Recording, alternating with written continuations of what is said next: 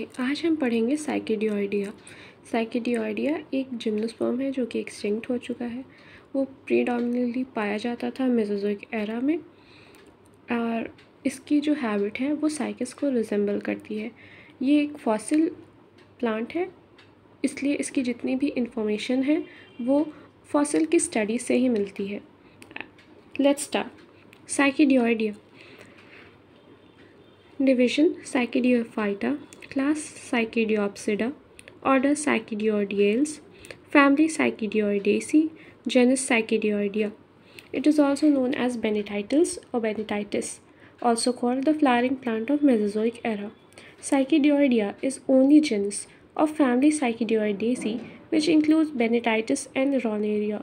More than 30 species have been reported from Jurassic to Upper Cretaceous era on rocks of Europe and North America, extinct in Lower Cretaceous era. Fossils usually occur in form of petrifaction. This is the habit of Cycadeoidea. It has pinnate leaves, strobilus stem. The external morphology of Cycadeoidea. The plant shows resemblance to cycas.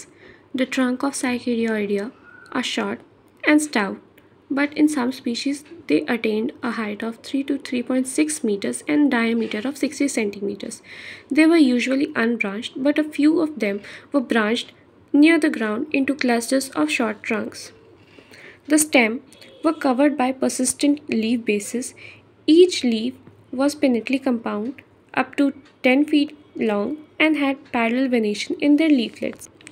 The internal structure. Stem. Transverse section of stem shows circular or irregular outline.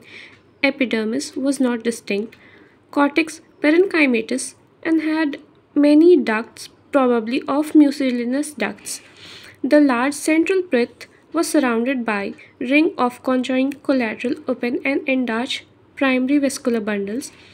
The secondary xylem was in form of band interrupted at many places by broad medullary rays, showing the wood was monoxylic.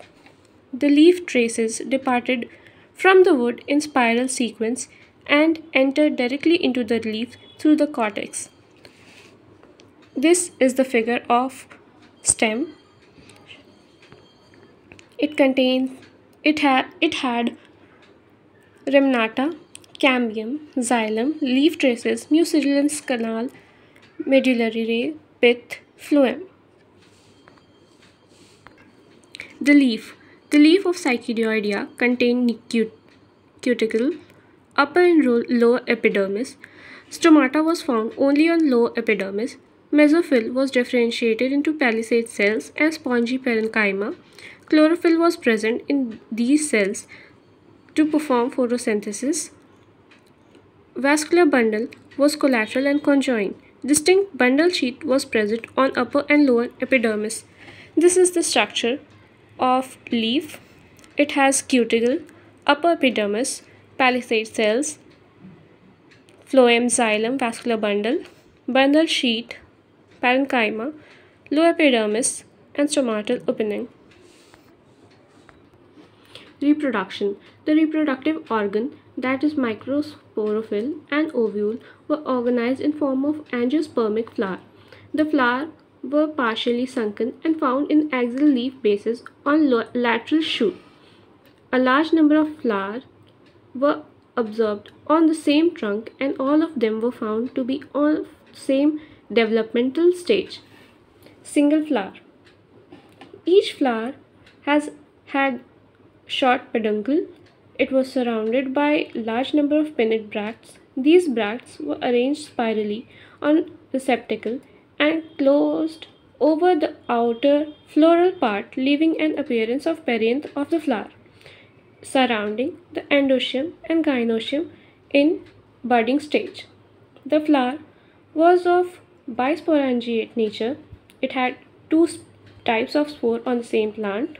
The fertile shoot was surrounded by 10 to 20 pinnate compound microsporophylls. Microsporophyll. A wall of stamen or microsporophyll, about 20 in number, were present above the bract. Each microsporophyll were pinnately branched. Each pinna had two rows of bean-shaped microsporangia or pollen capsules which were surrounded resembling syringia. Each syringium had many pollen, about 20 to 30 in number. The pollen grains were oval in shape, measuring up to 68 mu in length. This is the structure of microsporophyll. It had a it has a sterile point, ovulate strobilus. Microsporophyll. These microsporophylls were fertile in nature and were borne by the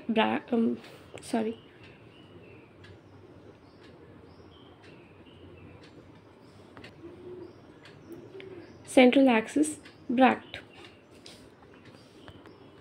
The megasporophyll or ovule. Megasporophyll or ovule was stalked and numerous. They were borne over a conical or dome-shaped receptacle. A large number of interseminal scales were scattered among them. Each ovule was small, about 1 mm in length, and was androtrophous. The integument was three-layered and fused with nucellus. Except at the apex, the nucellus was expanded to form nucellar beak and pollen chamber, indicating that male gamete were ciliated. This is the figure showing female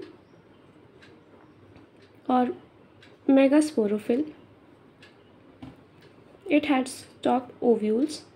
Megasporophyll had a stalk, bract, integument, interseminal scales, and receptacle.